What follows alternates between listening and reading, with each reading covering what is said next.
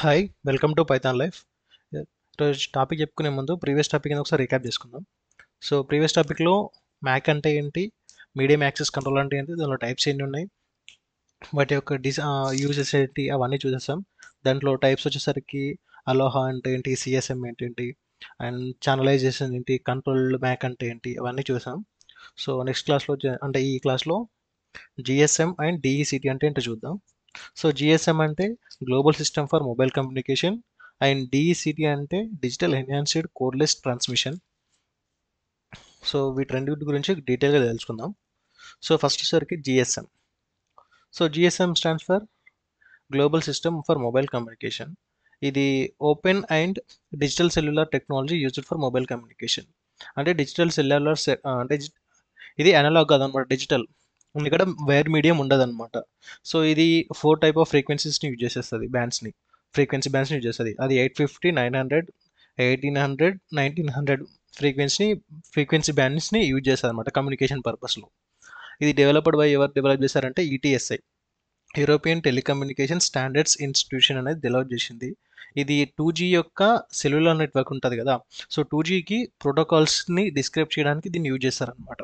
Second generation 2G అంటే ఇంతకుముందు wireless అనేది 2G డాటా యూజ్ చేసుకోవడానికి, అంటే 3G అంటే మనం ఇంటర్నెట్ యూజ్ చేయొచ్చు, 4G అంటే వీడియో కాల్స్ ఎక్సెట్రా ఎక్సెట్రా. ఇంకా it was replacement for the first generation cellular network. So first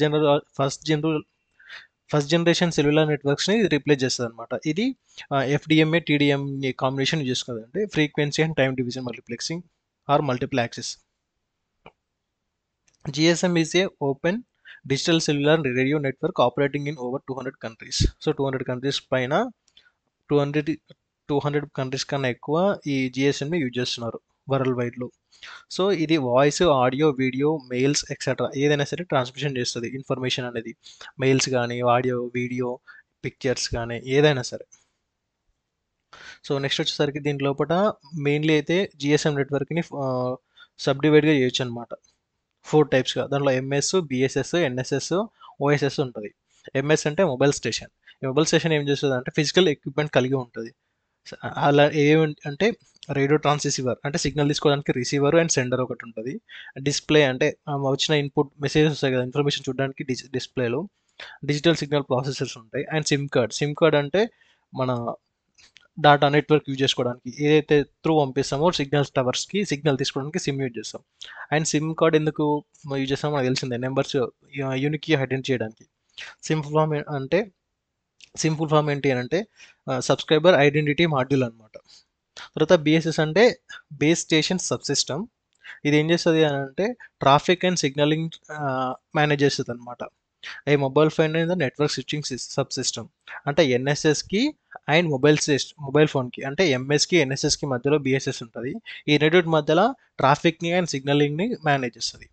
ఇవి 2 కాంపోనెంట్స్లో ఉంటాయి దీంట్లో బిఎస్ఎస్లో. ఒకటి వచ్చరికి బీటీఎస్, ఇంకొకటి బిఎస్సి, బేస్ ట్రాన్స్రిసీవర్ సిస్టమ్, అంటే సిగ్నల్ పంపిస్తుంది అనమాట. తర్వాత బిఎస్సి అంటే బేస్ స్టేషన్ కంట్రోలర్, అంటే బేస్ స్టేషన్ని కంట్రోల్ చేయడం ఒకటి ఉంటుంది అండ్ సిగ్నల్స్ పంపించడానికి ఒకటి ఉంటుంది అనమాట.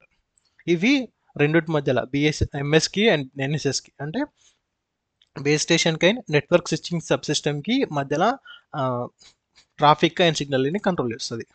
తర్వాత ఎన్ఎస్ఎస్ అంటే network and switching sub system.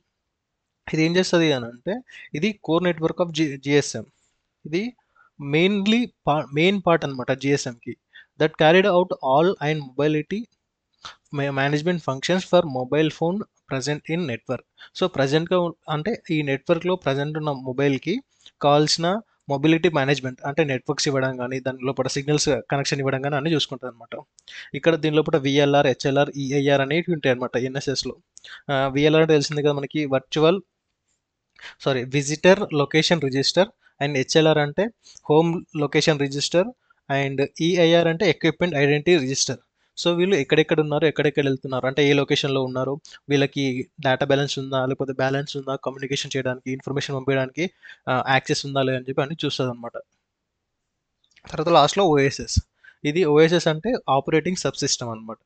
ఇది ఏం చేస్తుంది అని అంటే entity which the network operator monitor and control the system. అంటే ఇది నెట్వర్క్ మొత్తాన్ని మానిటర్ చేస్తుంది అండ్ సిస్టమ్స్ని కంట్రోల్ చేస్తుంది అనమాట. దీని లోపల అండర్ కంట్రోల్లో ఉన్నాయన్నీ. OMC is the part of OSS. OMC అంటే ఏంటంటే ఆపరేషనల్ మెయింటెనెన్స్ సెంటర్. ఇది ఏం చేస్తుంది అంటే ఎంఎస్ మొబైల్ సిస్టమ్ని బిఎస్సి అంటే base station controller and mobile station కంట్రోలర్స్ని ఇది మేనేజ్ చేస్తుంది అనమాట.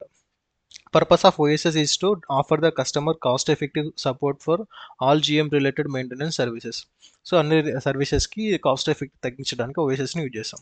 సో దీని యొక్క ఆర్కిటెక్చర్ అనమాట ఇది. సో దీన్ని వచ్చేసరికి ఇలా ఉంటుంది. So first MS mobile station నుండి బీటీఎస్ అంటే బేస్ ట్రాన్సిస్టర్ సిస్టమ్ దీనికి కనెక్షన్ అవుతుంది. తర్వాత బిఎస్సి బేస్ స్టేషన్ కంట్రోల్ అక్కడ ఉంటుంది అనమాట. సో ఇది మొత్తాన్ని కలిపి బేస్ స్టేషన్ అంటారు. బీటీఎస్ అండ్ బిఎస్ఎస్ కలిపి బిఎస్సిని కలిపి ఎంబెస్ని మొబైల్ స్టేషన్. సో ఇది మొత్తం నెట్వర్కింగ్ స్విచ్చింగ్ సబ్ సిస్టమ్ అనమాట.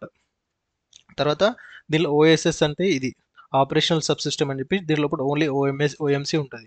ఆపరేషనల్ మెయింటెనెన్స్ సెంటర్ ఇది ఏం చేస్తుంది అంటే ఈ ఎంఎస్సిని అండ్ బిఎస్సిని ఇవన్నిటి యొక్క కంట్రోల్ చేస్తుంది అనమాట, మేనేజ్ చేస్తుంది ఎక్కడ ఏమి వెళ్తుంది అని చెప్పి. ఈ ఎంఎస్సిలో హెచ్ఎల్ఆర్ విఎల్ఆర్ ఏయుసి అని ఉంటాయి.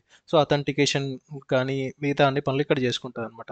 తర్వాత ఈఐఆర్ అండ్ పిఎస్టిఎన్ అంటే పబ్లిక్ స్విచ్డ్ టెలిఫోన్ నెట్వర్క్ అనమాట. ఇది ఇక్కడ అంటే వేరే ఎంఎస్సి ఇది మొబైల్ స్టేషన్ కదా, ఈ మొబైల్ స్టేషన్ నుంచి ఇంకో మొబైల్ స్టేషన్కి కనెక్షన్స్ చూపడానికి పిఎస్టిఎన్ యూజ్ చేస్తాం అనమాట. ఇది బిఎస్సి. సో ఇది జిఎస్ఎం. సో ఫస్ట్ ఏమవుతుంది అంటే ఈ మొబైల్ ఇలాగే ఇప్పుడు ఈ మొబైల్ స్టేషన్ ఉంది కదా, దీని నుంచి దీనికి డేటా పంపాలనుకో మొబైల్ స్టేషన్ నుంచి బీటీఎస్కి వెళ్తారు, తర్వాత బిఎస్సి, తర్వాత ఎంఎస్సికి వెళ్ళి ఫస్ట్ ఎంఎస్సి ఈ హెచ్ఎల్ఆర్ విఎల్ఆర్ ఏయూసీను సెలెక్ట్ చేసుకొని దాంట్లో అడ్రస్ అవన్నీ చెక్ చేసుకుంటాను అనమాట. విజిటరా లేకపోతే హోమ్లో ఉన్నాడా అతడు, లేకపోతే దానికి అథెంటికేషన్ ఉందా లేదా చూసేసుకొని తర్వాత ఏఆర్ అంటే ఇది ఒక డేటాబేస్ అనమాట, operation maintenance centre equipment identity register అనమాట ఇది. సో ఇది ఏం చేస్తుంది అని అంటే ఇక్కడ ఉన్న డేటాలో సెలెక్ట్ చేసుకొని రిసీవర్ డేటా ఉందా లేదా చెక్ చేసుకొని అప్పుడు ఇది ఎక్కడ ఉందో చూసుకుంటా. తర్వాత పిఎస్టిఎన్ కూడా చూసుకొని ఈ ఎంఎస్ ఇది లైక్ ఏది బి అనుకున్నప్పుడు ఇక్కడ డేటా ఇక్కడ కావాలి కదా, సో వీడు ఇక్కడ ఉందా లేదా అని చెప్పి అంటే ఈ నెట్వర్క్లో ఈ ఎంఎస్సిలో మొబైల్ సిస్టమ్ కంట్రోలర్ లోపల ఈ పరిధిలో ఉండడం లేదు తెలుసుకొని డేటా ఇక్కడ వస్తుంది అనమాట. లేకపోతే దీనికి సంబంధించిన వేరే నెట్వర్క్ ఉంటే ఈ ఓఎంసీ యూజ్ చేసుకొని సంథింగ్ వేరే నెట్వర్క్లోకి పంపిస్తుంది అనమాట డేటా అనేది. ఇది జిఎస్ఎం. సో జిఎస్ఎంలో మళ్ళీ ఇక్కడ పైన చూసుకుంటే radio air abyss interface interface అని ఉన్నాయి కదా, సో అవి ఏంటి అని అంటే ఇవి ఇంటర్ఫేసెస్ అనమాట. ఈ ఇంటర్ఫేసెస్తో ఈ 4 పార్ట్స్ కనెక్ట్ అయి ఉంటాయి అనమాట. ఇవి MS BSS NSS OSS. So దీనిలో కూడా ఫస్ట్ వచ్చేసరికి ఎయిర్ ఇంటర్ఫేస్. ఇది ఏంటంటే యూఎం ఇంటర్ఫేస్ కూడా అంటారు దీన్ని. So interface between MS BTS is called UM interface because it is mobile analogue to the you interface is of ISDN. So దీని నుంచి ఇక్కడ పంపిస్తుంది. ఐఎస్డిఎన్ అంటే మనకి ముందు చూసుకున్నాం కదా,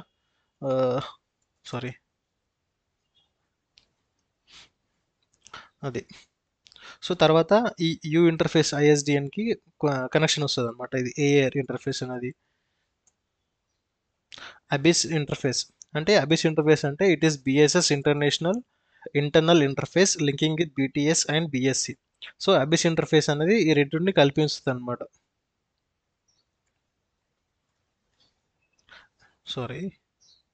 BTS and బిఎస్సిని abyss interface BTS and బిఎస్సిని కలపడానికి ఇది యూజ్ చేస్తాము. అండ్ ఏ ఇంటర్ఫేస్ అంటే provides communication between BSc and MSc. So ఈ బిఎస్సి అంటే బేస్ స్టేషన్ కంట్రోలర్కి మొబైల్ స్టేషన్ కంట్రోలర్కి మధ్యలో ఇంటర్ఫేస్ కనెక్షన్ అనేది ఏర్పాటు చేస్తుంది అనమాట, ఏ ఇంటర్ఫేస్ అనేది. ఇది జిఎస్ఎం. నెక్స్ట్ వచ్చేసరికి డిఈసిటి. డిఈసిటి అంటే another fully digital cellular network is the digital enhanced కోడ్లెస్ telecommunication system specified by ఈటీఎస్ఐ. ఈటీఎస్ఐ అంటే తెలుసు కదా మనకి, యూరోపియన్ టెలికమ్యూనికేషన్ స్టాండర్డ్స్ ఇన్స్టిట్యూషన్. ఇది దీనికి మూలం అనమాట. సో అంటే ఇది అప్రూవ్ చేస్తుంది అనమాట. ఇది కొంచెం డెవలపింగ్ దీంట్లో ఇది యూజ్ చేస్తారు. సో డిఈసిటి అనేది బిగ్ డిఫరెన్స్ అంటే ఇది డిఈసిటికి జిఎస్ఎంకి చాలా తేడా ఉంటుంది ఇన్ టర్మ్స్ ఆఫ్. అంటే ఇలా ఉంటుందంటే cell diameter and cell capacity. అంటే సెల్ యొక్క డయామీటర్ అండ్ కెపాసిటీ బట్టి ఉంటుంది, అంటే దాని యొక్క రేంజ్ అనమాట. The system uses radio waves use the fixed network. Radio వేవ్స్ని use చేస్తుంది డేటా ట్రాన్స్మిషన్ కోసం అండ్ ఫిక్స్డ్ నెట్వర్క్ ఉండడానికి. దీన్ని టోటల్ ఛానల్స్ 10 ఛానల్స్ ఉంటాయి. 10 ఛానల్స్ చూజ్ చేసుకొని ఫ్రీక్వెన్సీని యూజ్ చేసుకుంటుంది. ఇది ఫ్రీక్వెన్సీ వచ్చేసరికి 1880 టు 1900 మెగాహెర్ట్జ్ వరకు యూజ్ చేసుకుంటుంది అనమాట. సో ఇది డిసిటి ఇంట్రడక్షన్ అనమాట. సో దీనిలో ఇది మెయిన్గా డిజైన్ చేసింది ఎందుకంటే షార్ట్ రేంజ్కి కనెక్ట్ చేసుకోవడానికి, షార్ట్ రేంజ్ కమ్యూనికేషన్ చేసుకోవడానికి దీన్ని కనుక్కున్నారు. So due to the flexible nature of DCT it becomes a widely used application around the globe. So దీని ఫ్లెక్సిబిలిటీ వల్ల ఇది ఎక్కువ యూజ్ చేశారు అనమాట గ్లోబ్ మొత్తంలో. డిసిటి అంటే కోడ్లెస్ కమ్యూనికేషన్. కోడ్లెస్ కమ్యూనికేషన్ అంటే మనం పాతకాలంలో ఫోన్స్ ఇట్లా ఉంటాయి కదా, మనం కొన్ని మూవీస్లో చూస్తుంటే ఫోన్ ఒక హోల్డర్ ఉంటుంది. ఈ ఫోన్ లోపల హోల్డర్ని పెడతాం. హోల్డర్ పెట్టిన తర్వాత దీనికి ఒక సిగ్నల్ ఉంటుంది. కరెక్ట్ రాలేదు, సారీ. సో ఈ బాక్స్ లాగా ఉంటుంది, స్క్వేర్ లాగా, సర్కిల్ లాగా కాదు. సో దీంతో సిగ్నల్ వెళ్తుంది, దీన్ని కాల్ చేయొచ్చు అనమాట. ఇక్కడ పైన మానిటర్ ఉంటుంది, ఇక్కడ బటన్స్ ఉంటాయండి, చిన్న చిన్నవి. సో దీని ద్వారా కమ్యూనికేషన్ చేస్తారు. సో ఇది కోడ్లెస్ టెలిఫోన్ ఉంటుంది, తీసుకొని మాట్లాడచ్చు, తర్వాత అక్కడే పెట్టేయచ్చు. లైక్ ఇది కింద అనేది చార్జరా లేకపోతే ట్రాన్సిస్టర్ అనేది నాకు తెలియదు. సో అది పాతకాలం ఫోన్లో మనం టీవీలో చూడడం తప్ప ఏం లేదు. కోడ్లెస్ అంటే అది. So DECT was first designed for high roaming in network stations. It is widely used as the wireless system with connects the office home to the network stations and allow roaming within the place. అంటే లోకల్గా అంటే మనకి కొన్ని phones ఉంటాయి, మనం local ఆఫీస్లో ఉంటే 2-3 like hall and bedrooms అనుకుని రెండిట్లో ఒకటే ఫోన్ ఉంటుంది, రెండు రింగ్ అవుతాయి. ఒకటి లేపిన తర్వాత ఇంకొకటి ఆగిపోతుంది. బట్ అది లేపినాం అనుకో వీళ్ళిద్దరు మాట్లాడుకునే వాయిస్ కూడా వినొచ్చు. అట్లా ఉంటుంది అనమాట ఇది. అందుకే DCTని డిజిటల్ ఎన్హాన్స్డ్ మెయిన్ కోడ్లెస్ని యూజ్ చేస్తాం అనమాట. While GSM is design for outdoor use with a cell diameter of up to 70 km. So main difference ఏంటి అంటే GSMని 70 km వరకు యూజ్ చేస్తారు, బట్ DCT మాత్రం 300 మీటర్స్ లోపే ఉంటుంది. సో ఇది డిఫరెన్షియేషన్ అవుతుంది అనమాట. లైక్ వాల్స్ని యూజ్ చేసుకొని, అంటే డిపెండింగ్ ఆన్ వాల్స్తో అది 50 మీటర్స్ వరకు కూడా ఉంటుంది అనమాట. 50 to 300 మీటర్స్ వరకు అవైలబుల్లో ఉంటుంది అది. ఇది అబౌట్ DECT. సో తర్వాత architecture. So a global network connects the local communication structure to the outside world and offers its services via the interface D1. So interface D1, D2, D3, 4 అని ఉంటాయి. ఇక్కడ చూడండి, D1, D2, D3, D4. So దాని గురించి చెప్తా. Global networks కుల్ B integrated services digital networks, ISDN. ఇంతకుముందు చెప్పుకున్నాం కదా, ఇక్కడ వచ్చింది చూడండి ISDN. ఇక్కడ యూ ఇంటర్ఫేస్ ఆఫ్ ISDN అంటే integrated services digital networks, public switch telephone networks, public land mobile networks. So వీటన్ని use చేసుకొని ఇంటిగ్రేట్ అవుతుంది అనమాట DCT ఆర్కిటెక్చర్ అనేది యూజ్ చేసుకుంటుంది అనమాట. DCT system it self is unique, quite simple. All typical network functions have to be integrated in the local or global network where the database, home database, HDB and visitor database, VDB are also located. So ఇది ఏంటి అని అంటే quiet సింపుల్గా ఉంటుంది అనమాట. దీని లోపల కొన్ని లోకల్ ఆర్ గ్లోబల్ నెట్వర్క్ను యూజ్ చేసుకుంటాయి కదా. సో దీని లోపల డేటాబేసెస్ ఉంటాయి అనమాట. అవి ఏంటి అంటే HDB and VDB, home database and visitor database. మనకి GSMలో HLR, VLR, home location register and visitor location register ఎలా ఉంటాయో ఇక్కడ కూడా అలా ఉంటాయి అనమాట అవి. సో దీన్ని అవుట్ సైడ్ ఆఫ్ వరల్డ్కి కనెక్ట్ చేయడానికి యూజ్ చేస్తాం DECTని. Incoming calls are automatically forward to the current sub system responsible for DECT user and the current VDB informs the HDB about changes in location. So మనం ఎక్కడైనా incoming calls వచ్చినప్పుడు అది ఎక్కడి నుంచి వస్తుందని చెప్పేసి HDB అంటే home database and visitor database ఉంటుంది కదా. సో విజిటర్ డేటాబేస్ ఎవరైతే మనకు కాల్ చేస్తారో వాళ్ళు విజిటర్ కదా మనకి. ఇప్పుడు ఇక్కడ లైక్ సింపుల్గా చెప్పాలి అంటే ఫారెన్ నుంచి మన ఇండియాకి వచ్చారనుకోండి, వాళ్ళు విజిటర్స్ అవుతారు కదా. సో అట్లా అనమాట. విజిటర్ లొకేషన్కి వచ్చే వాళ్ళ యొక్క డేటా అనేది VDBలో ఉంటుంది, హోమ్ డేటాబేస్లో ఉన్నది HDBలో ఉంటుంది. వీళ్ళిద్దరు డేటాబేస్లో వాళ్ళ లొకేషన్స్ బట్టి ఇన్కమింగ్ కాల్స్ అనేది కనెక్ట్ అవుతుంది. The DECT core network consists of the fixed radio transmission and portable radio transmission. So దీని లోపల FT అండ్ PT ఉంటాయి అనమాట. సో ఇది బేసికల్గా DECT మెయిన్గా ఏం చేస్తుంది అంటే ప్రొవైడ్స్ మల్టీప్లెక్సింగ్ సర్వీసింగ్ని ప్రొవైడ్ చేస్తుంది అనమాట DECT అన్నది. So FT, PT cover layers 1 to 3 at the fixed network side and mobile network side respectively. Additional server protocol applications PA can be implemented on a device. So ఇవి చెప్పుకునేసరికి FTPA. So FT అంటే ఇది అనమాట, fixed radio transmission and portable radio transmission. PT అంటే fixed transmission అంటే ఈ local area నెట్వర్క్లో ఇవి ఒక సిగ్నల్ టవర్స్ లాగా అనమాట. తర్వాత ఇవి పోర్టబుల్ ట్రాన్స్మిషన్ అంటే మొబైల్ లాగా ఉంటాయి. తర్వాత పోర్టబుల్ అప్లికేషన్స్ అంటే మన ఫోన్లో అప్లికేషన్స్ ఉంటాయి కదా, ఫోన్ కాలింగ్స్ కానీ వాట్సాప్ మెసేజెస్ కానీ లైక్ అవి అప్లికేషన్స్ అనమాట. ఈ పోర్టబుల్ టర్మినేటర్ అనమాట, రేడియో టర్మినేటర్ అనేది ఏం చేస్తుంది అని అంటే ఈ డేటాని సిగ్నల్స్ని తీసుకొని పెట్టుకుంటుంది. సో డేటా ఎప్పుడన్నా కావాలంటే ఇక్కడ నుంచి ఈ PA నుంచి PTకి వెళ్తుంది.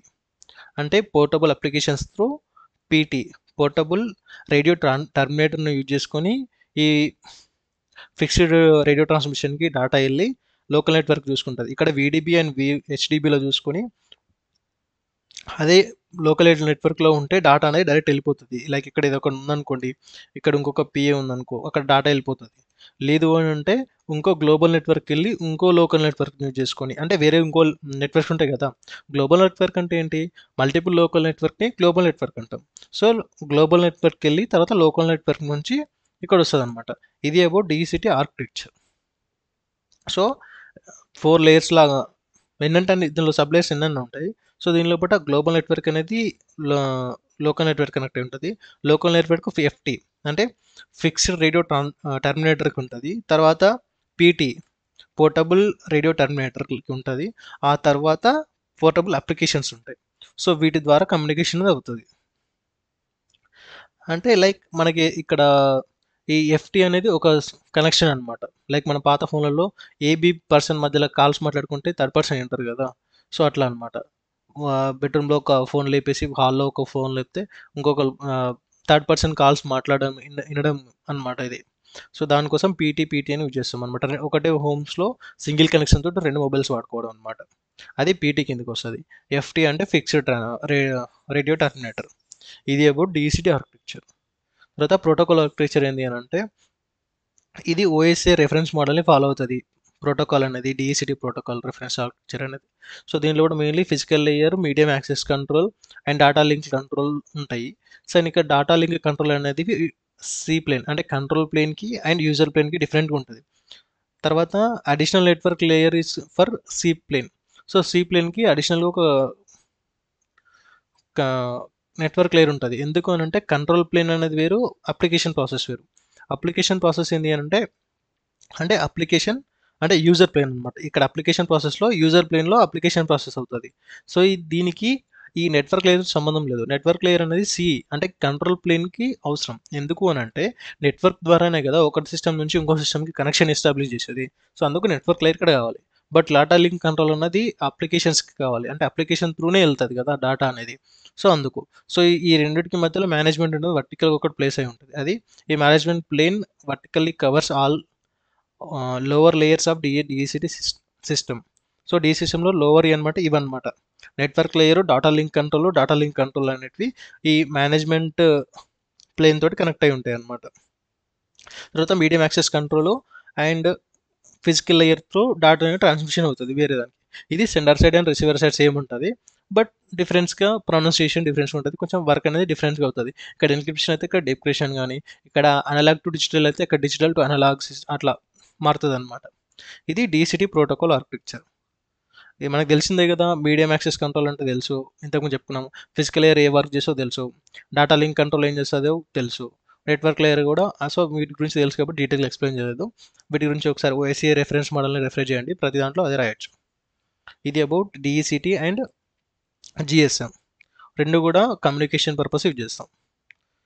బట్ దాని ఒక GSMది లాంగ్ రేంజ్ ఉంటుంది, DCT షార్ట్ రేంజ్ ఉంటుంది. దీని యొక్క ఆర్కిటెక్చర్ కూడా రెండు సేమ్ ఉంటాయి చూడండి.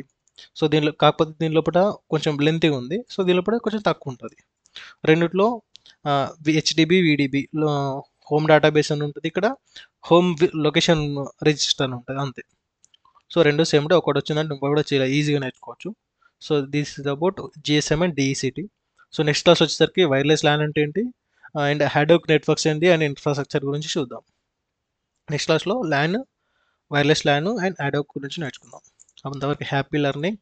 Thank you.